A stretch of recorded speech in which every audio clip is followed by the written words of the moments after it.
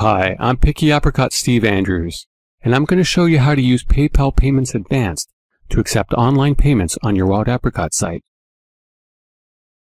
Once you've integrated your PayPal account with your Wild Apricot site, visitors to your site can pay online for membership fees and event registrations and to make donations.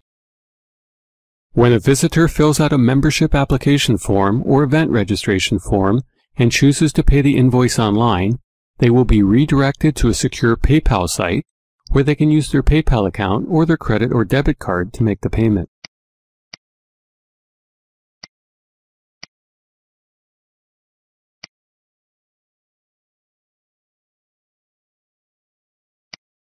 After the payment is processed, the visitor is returned to the Invoices and Payments tab on their member profile, where the invoice will appear along with a payment entry if the payment was successful.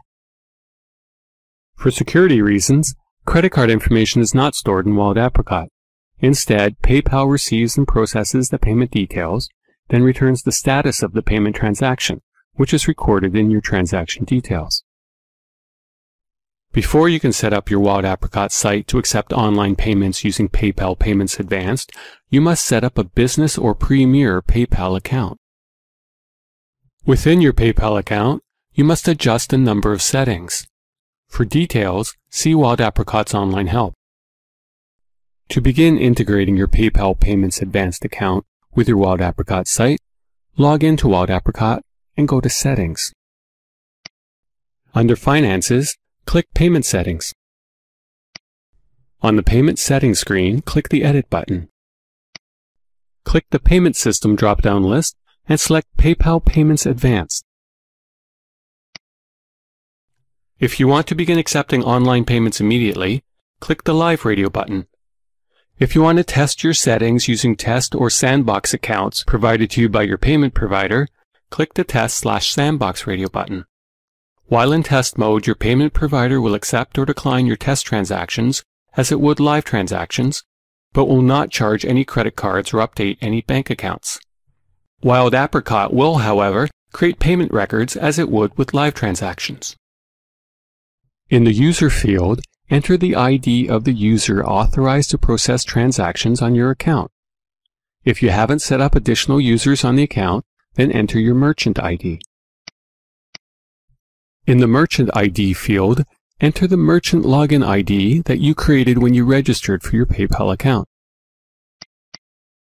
In the Partner field, enter the ID provided to you by the authorized PayPal reseller who registered you for PayPal Payments Advanced.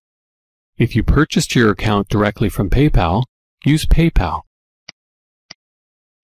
In the Password field, enter the password you created when you registered for your PayPal account.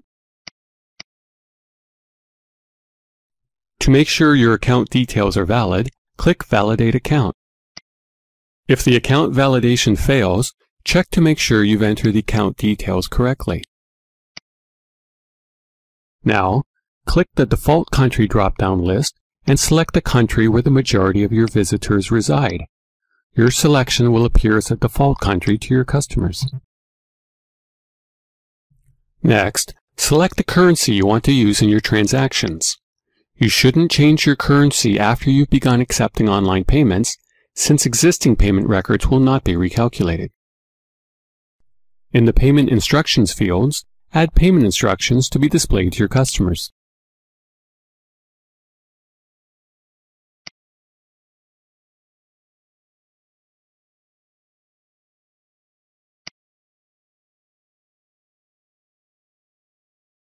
Finally, click Save Changes.